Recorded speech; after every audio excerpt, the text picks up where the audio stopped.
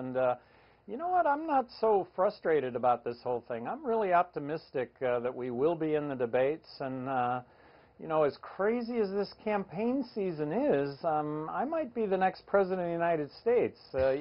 And you guys, hey, thanks for spicing this up a little Stranger bit. things have happened. I would say you're going to be able to say that, hey, we had him on early, and you know. You're going to invite Don Lemon to the first yes. dinner. Listen, this has been such a wacky election season that, you know what? Who knows? Anything can happen, even right now in the high single digits. You heard it first. So let me ask you the same question. Do you worry that the Libertarian and the Green Party may be canceling each other out?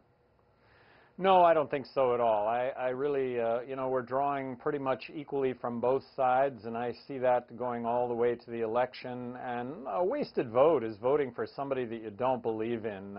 If you don't vote your conscience, shame on you. And you know, I think maybe 6 weeks from now you'll be talking about is voting for Trump a wasted vote? Is voting for Clinton a wasted vote, given that Gary Johnson has risen so far, so fast?